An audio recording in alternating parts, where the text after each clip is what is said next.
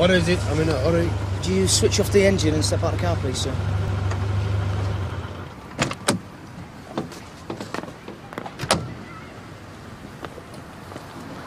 Did I ask you whether you've been drinking this lunchtime, sir? Well, I've had a couple. Look, I've just left your superintendent. Really? Well, I'll pass on your regards. What are you doing?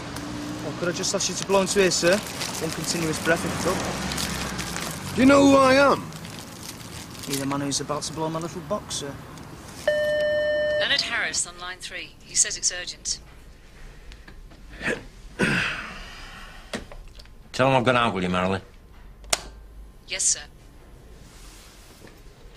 As far as I can make out, she was seeing him at least once a fortnight, possibly more. Well, that's it then. It's the old man. He's definitely in Manchester. So she says. You've done brilliant, Jane. Well done. Gov, I just pulled in Crickmate for an ID. Do you want to come down? Jane just got a result. Oh? Haley's father's in Manchester. Laura Mason tell you that, did she? And it gets better. She saw him on the afternoon she was killed. Right. OK, let's find him.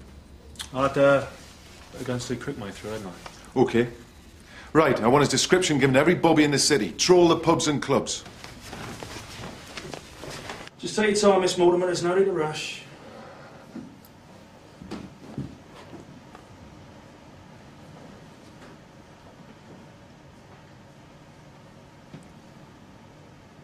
Are they allowed to speak? What exactly would you like them to say? No one move, or I'll blow the wrinkler's head off. Can they say, no one move, or I'll blow the wrinkly's head off? No one move, or I'll blow the wrinkly's head off. No one move, or I'll blow the wrinkly's head off. No one move, or I'll blow the wrinkly's head off. No one move, or I'll blow the wrinkler's head off. No one move, or No one move, or No one move or I'll blow the wrinkler's head off. Miss Mortimer? Number 5. Are you sure? Absolutely sure. Number 5. It's those eyes. Come on, Miss Mortimer, I'll get you a cup of tea, eh? Is that it? Yep, that's it. They're not fixed that leak yet? I think it needs major replumbing work. All we've got is Norman and his monkey wrench. Nick, what time? Speak to you later. How are you doing, Teddy? Fine. Mary said it was horrible. Apparently he was doing 70 in a 40-mile limit. Hey, look. Heard you brought Nicky Reed in, Pete? Oh, don't remind me. I've got paperwork for days. Dobson called the doctors twice, a social worker, 2 solicitors, and a change of clothes. Where have you been? I just brought a drink and driving. Tested it at 65. I didn't know you'd gone out again. You know me, Mr. Conscientious. Hey, Terry. Sergeant Mackey wants a word in her office. What for? She didn't say. You can't keep me here, man. The Wrinkly didn't pick me out. You can't get away with this. I'm going to do you for wrongful arrest, dog abuse, and mental anguish. Shut your mouth. Sit down.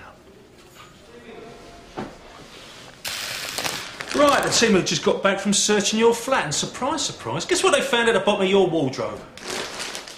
Red wig, glasses, $2.5 grand, and this. Well, the wig and that's for like a fancy dress party. The dosh is my savings. I don't trust banks. And possession of a cucumber is not a crime. Yeah? What about this, then? What's that? 11 cheques made out of the bookies, found in amongst your cash. We done? Yeah. Yeah, I think so. Once again, the great British public can sleep safely at night, content in the knowledge that yet another great criminal mastermind has been apprehended.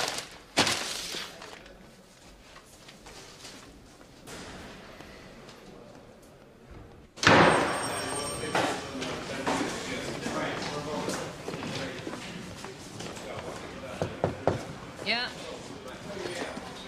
Do you want to see me, Sarge? Come on. Sit down.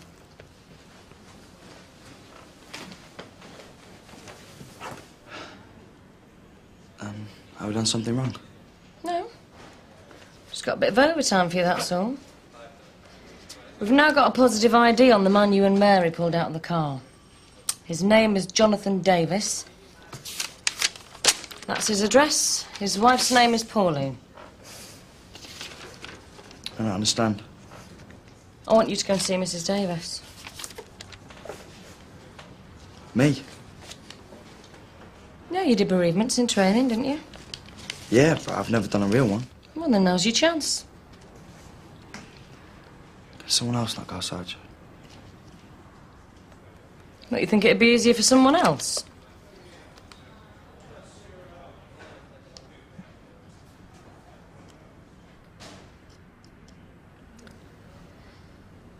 Look, Terry. If you really don't want to do this, no one's going to make you. But it's part of the job. Okay, I'll do it. Right, you can take car 3.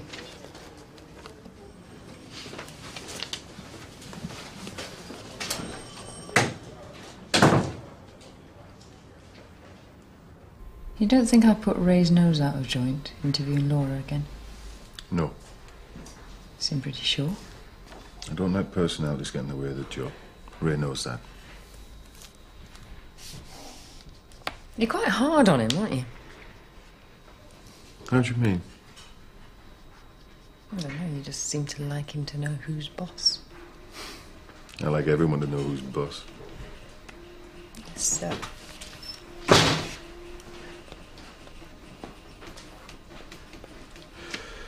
Right, I want to go through all the statements we've got from the people at the club again.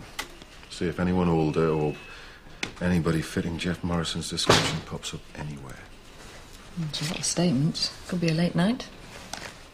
Sorry, I suppose you've got a husband waiting. Yes and no. I have got a husband. And he is waiting, but not for me to come home. Well, not exactly. We're separated. You made that more complicated than you needed to be. Yeah, I did, didn't I? What about you? Me? No. I'm still looking for the perfect woman. Oh, please don't do one of those horrible jokes about a woman who turns into a six-pack or whatever it is. I think you've been mixing with the wrong people. I think I have. Oh, look at you. So, where'd you fancy going then? Don't mind. Right then. Night, Pete. I see. Night, Pete. Night, Pete. Yeah, night, Pete. Anyone else fancy one then? Sorry, Cole. Out with the mother-in-law tonight. I'm going home for a kip. Having a hot date, sorry. I'll come. I mean, I would come if I didn't have something else planned, which I have, so I can't. Right then, just you and me. Come on. See ya. See ya.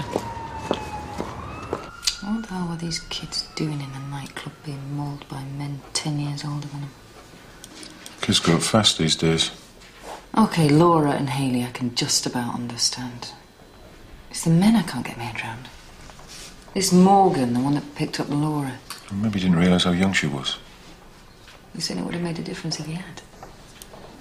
Maybe. You don't believe that any more than I do.